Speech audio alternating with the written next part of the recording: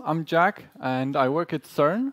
And for those of you who haven't heard of CERN, it's the European Center for Nuclear Research based in the beautiful Geneva, Switzerland. So you can see here in this picture, in the middle we have the Lake Geneva, that's the blue thing. In the background there are the Alps, that's the white stuff. And then on the right side there's the main campus at CERN, right at the border with France. And in the middle, above approximately 100 meters underground, we have this thing called the LHC, the Large Hadron Collider.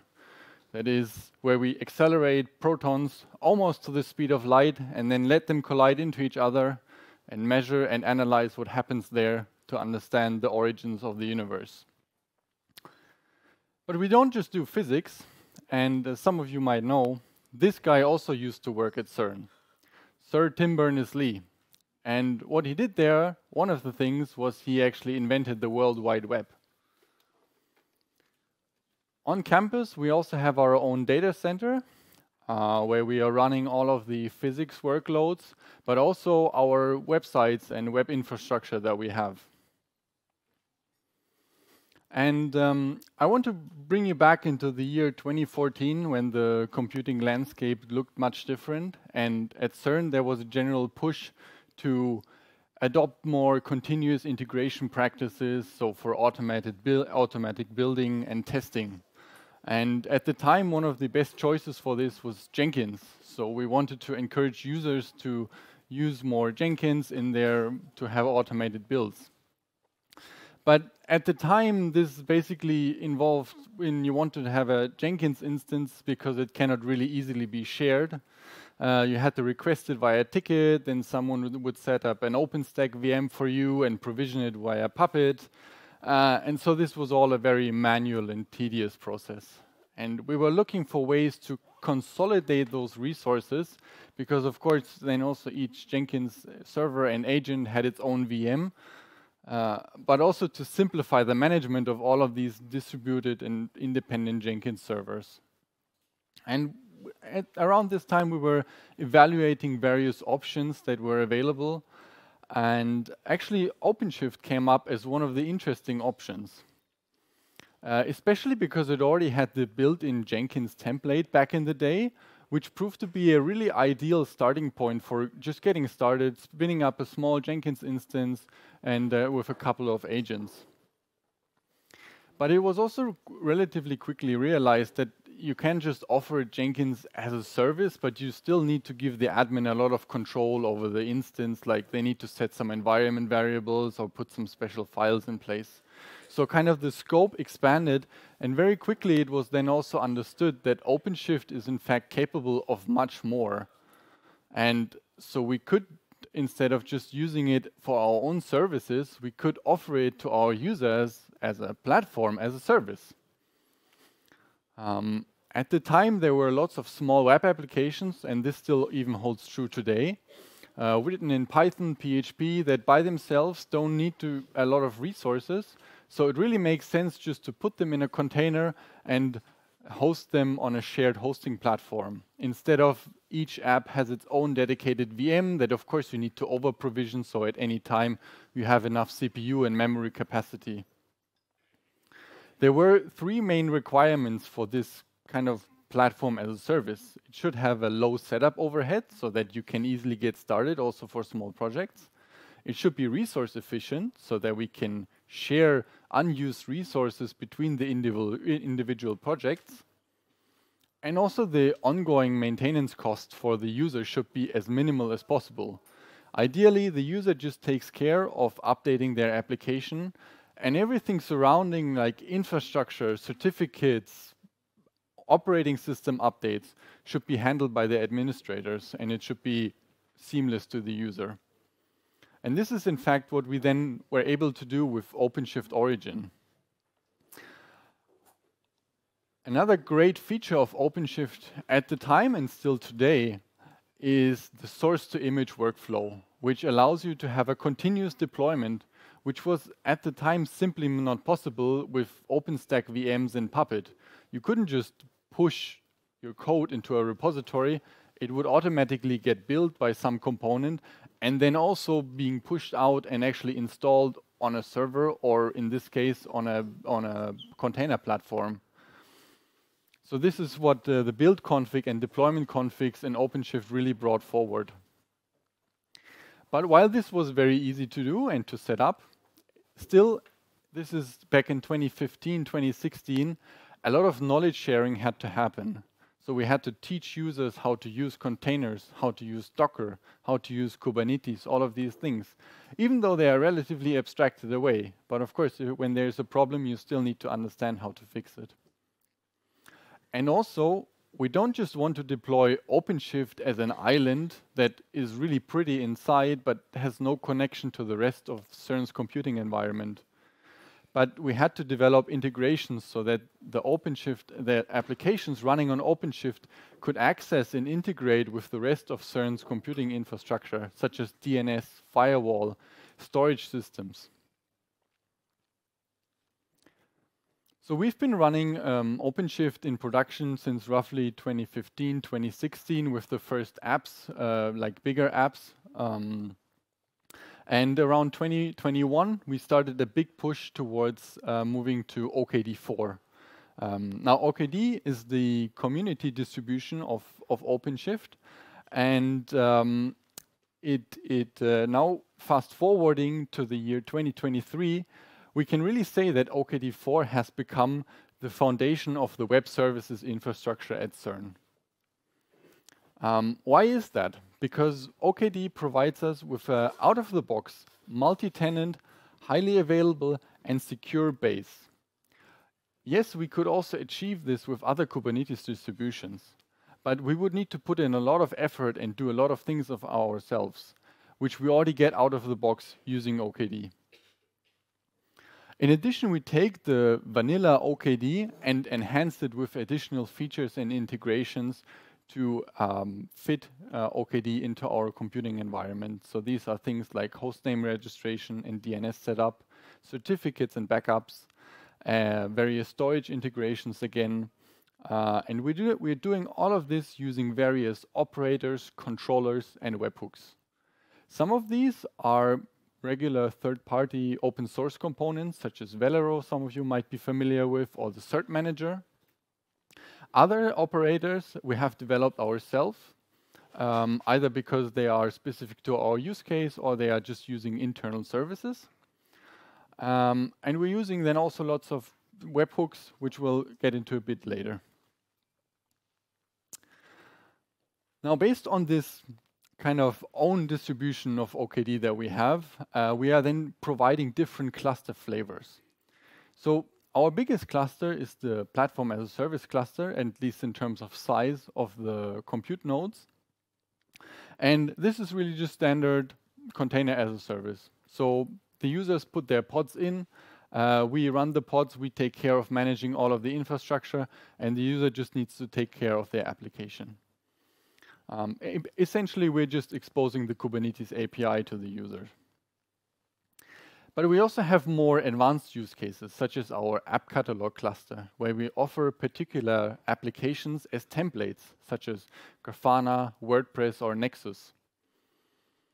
Here, with a few clicks, a user can, for example, create an instance of Grafana without having to configure it themselves, but we kind of out of the box provide a pre-configured version that is then already integrated with CERN's SSO, for example, so that you can log in with your regular account.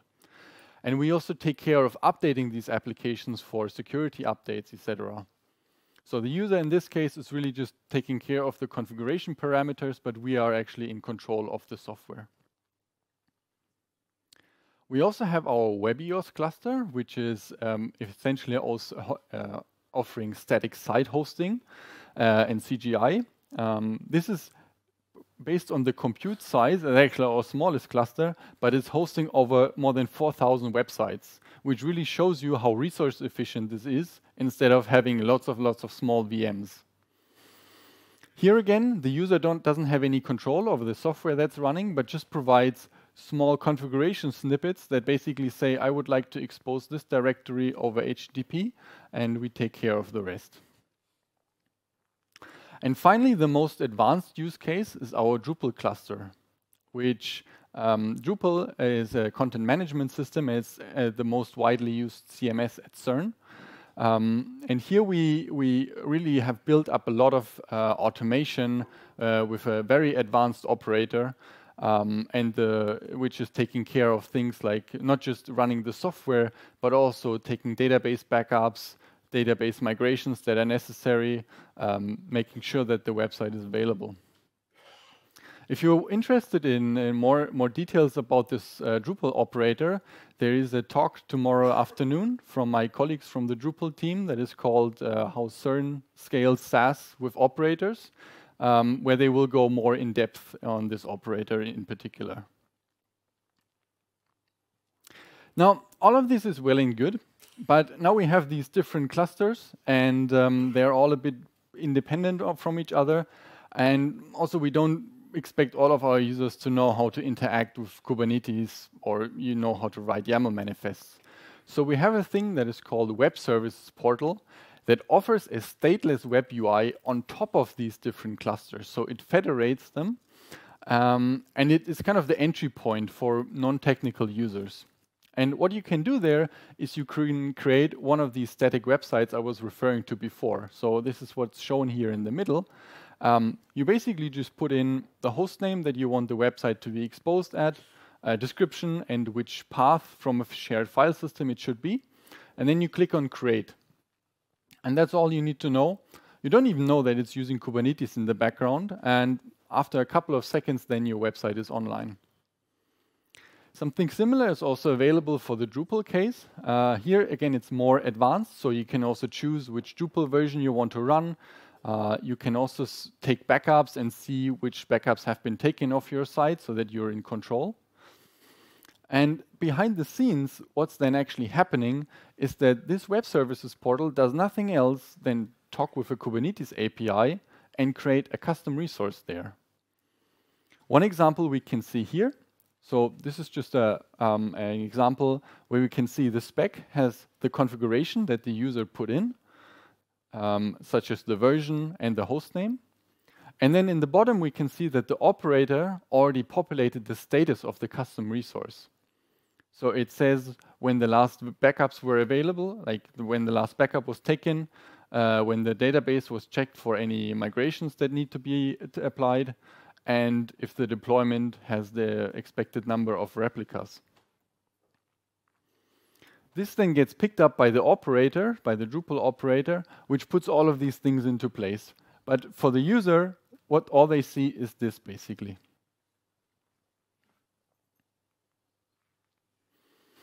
Now, I want to talk a bit more about the infrastructure, how we actually take care of our OKD clusters. And our production clusters are kind of our pets.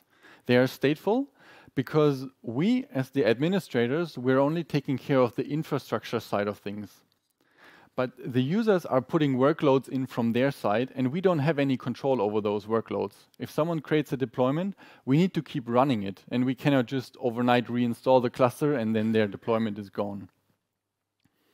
Additionally, each cluster is completely self-sufficient and isolated, so it has a separate OpenStack project, and also all of the other resources it uses or interacts with are separate. This is very important so that we can reduce the blast radius in case anything goes wrong, something gets misconfigured or goes hazard. We have an internal tool called OKD-CTL that allows us to quickly create clusters and delete them again and perform other common operations on these clusters, which paired with the functionality of OKD that the cluster, you can upgrade the cluster in place from inside the cluster, which is completely seamless and fully automated, gives us the opportunity to really spin up clusters as we need and configure them. And all of this is enhanced by the fact that we're using Argo CD. Now, Argo CD is a tool for doing GitOps. So you're putting all of the state that you want to have into a Git repository, and then Argo CD will deploy those resources and also continuously ensure that the resources are as described. And if this is not the case, either because there were manual actions in the cluster or because for some reason the resource state cannot be enforced, such as you want to spin up more machines, but you ran out of quota. We will also get automatic alerts for this. And it fits really well with the operator-driven cluster management that OKD already has out of the box. Now, what this allows us to do is have fully automated cluster provisioning. So we can completely automatically spin up a cluster with all of its dependencies and resources that it needs. It takes a while.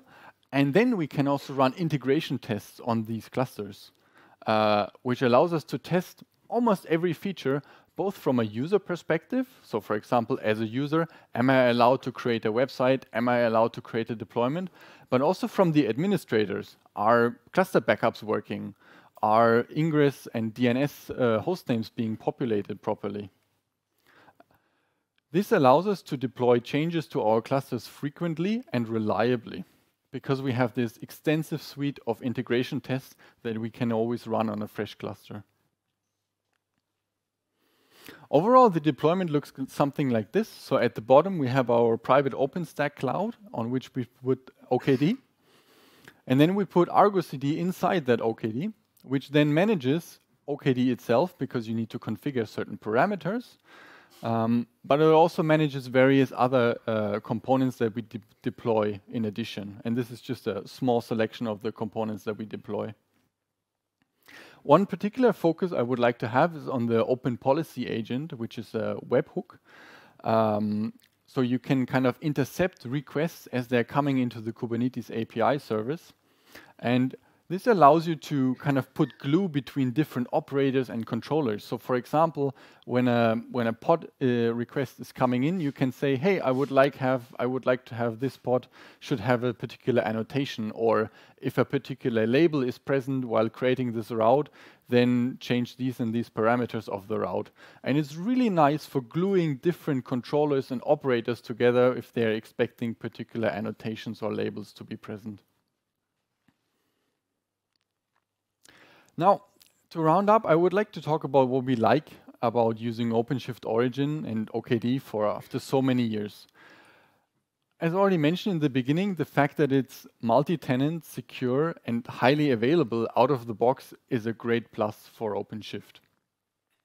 Also, the fact that it's so stable. And by that, I don't mean that it doesn't have ever any bugs, but you know that in the Kubernetes ecosystem, there's a lot of churn, which in fact we just heard about by Michael and Bridget's talk, CCM being moved from in-tree to out-of-tree. But OpenShift protects us from a lot of this, or it makes the transitions much easier. Also, the powerful web UI is really used widely by a lot of our users who are not that Kubernetes savvy, but they just want to create a deployment. They want to deploy something from a Git repository, and with a couple of clicks, they can easily do that without having to be a YAML engineer. And finally, the fact that it's fully open source is really a game changer, because we can troubleshoot and fix issues that we have ourselves if we see that a particular component is not behaving as we want it to. We can look at the source code and understand why it's doing what it's doing. But that also means that we can contribute back. And over the last couple of years, we have contributed back several fixes that we have discovered where something wasn't quite working or we needed additional features for our particular deployment. One takeaway I would also like to share with you is the fact that while OpenShift has great documentation, really extensive documentation, it's still useful to have if you're offering something like a platform as a service, it's still useful to have your own internal documentation for your users. And our users really appreciate it, that they have an easy getting started point. And then when they want to look into more advanced things, we can provide them external references.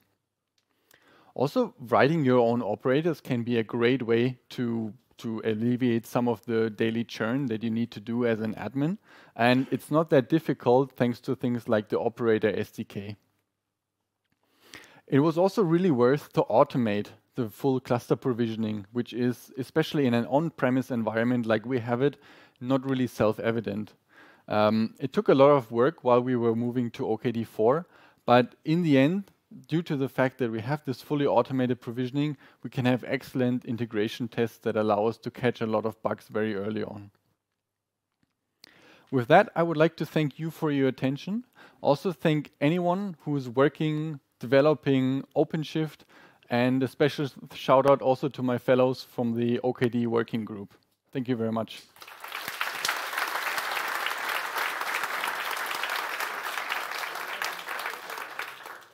Yes, I see questions. Very interesting presentation, but I noticed two things. You have quite a lot of nodes considering the resources. Is that because of the, I don't know, over-provisioning state of your OpenStack cluster? Or is this maybe because you're using some dedicated nodes for some of the workloads? So the question was that we have a lot of nodes in our clusters. Cluster, yes. Yes, I can just quickly go back to the slide. I also noticed that the density of the cores and memory is quite low, but that could be because of the virtualized environment.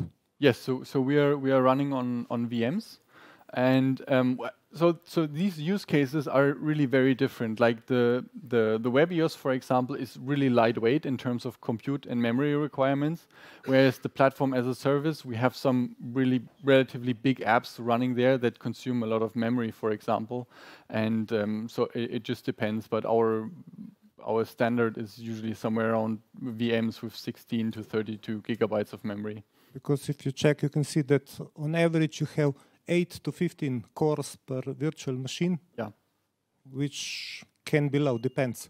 So in general, we're not running any really compute-intense workloads because CERN also has a dedicated Kubernetes service, like where you get a dedicated cluster for yourself. There's just support infrastructure, basically. No, this is the actual infrastructure. This is like OpenShift, but OpenShift is more for like what we call small and medium web applications. They're like we're not running intensive data analysis on this environment. So what is then your oversubscription ratio for these resources? I cannot tell you that out of the box. Because it would be good to know. Oh, we can surely have a chat. There's another question over there.